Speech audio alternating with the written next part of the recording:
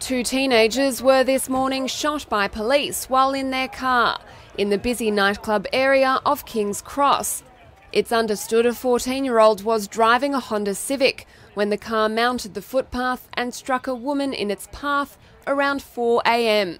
Police say the 29-year-old was drawn under the front of the car, at which time officers discharged a number of shots into the vehicle. 2 shots hit the driver in the chest and arm, while an 18-year-old passenger was shot in the neck. The young male driver is in a serious but stable condition, and the front seat male passenger's injuries are non-life-threatening. 4 others between the ages of 13 and 24 were in the back seat of the car at the time of the incident.